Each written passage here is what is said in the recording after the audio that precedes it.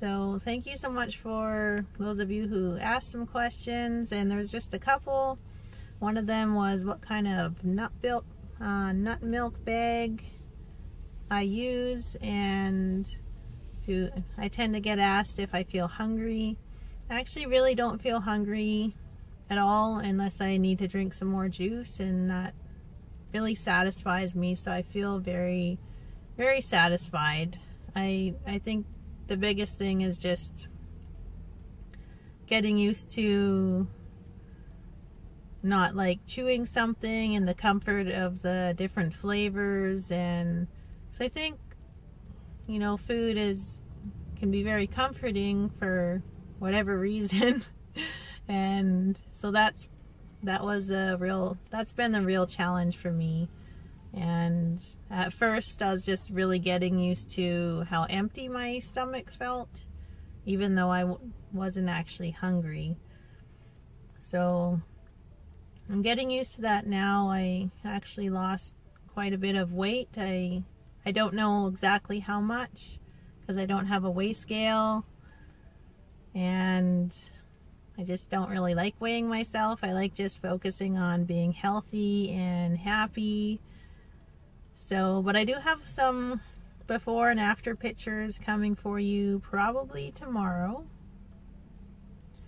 And I will show you the nut milk bag that I use when I get home, and I will This is a nut milk bag that I use. I purchased it from Amazon. They're really nice and big like this. Of course, they turn all green when you use them. Soak in my bags in 3% hydrogen peroxide. I need to do this every 5 days. I actually use 2 sets of bags so I could just do it once a week.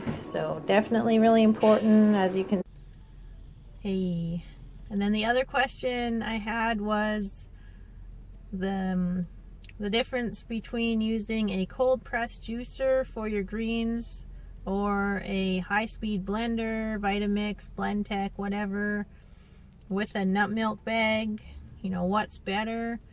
With all the researching I did find out that using a high-speed blender was it was way faster to do the amount you have to do every day, and easier cleanup and higher yield for your produce. And so that was just awesome. I also used a cold press juicer myself for greens, and yes, that worked really good.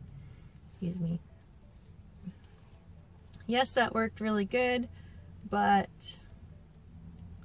it is slower, and I think to do 5 or 4 quarts of juice per day, you might have to stop and clean it out, possibly, depending on what juicer you get. I did have a very high quality one, and I think it would be kind of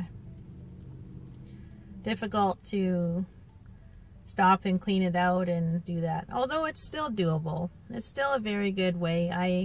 I purchased the Slow Star juicer, and it also had a little mincer attachment, and I make like banana ice cream and stuff with it. It's delicious. But I definitely prefer the blender and nut milk bag just because it is so quick. You don't have to chop your vegetables so tiny, so a lot less chopping.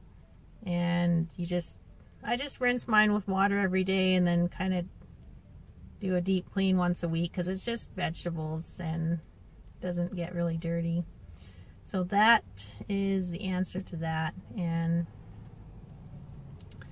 I look forward to talking to you again tomorrow. Thanks for following my journey and encouraging me, and I'm glad that I can also encourage some of you, and sending you tons and tons of love and appreciation and thanks, and I hope you enjoy this amazing day. It's getting really nice and sunny out.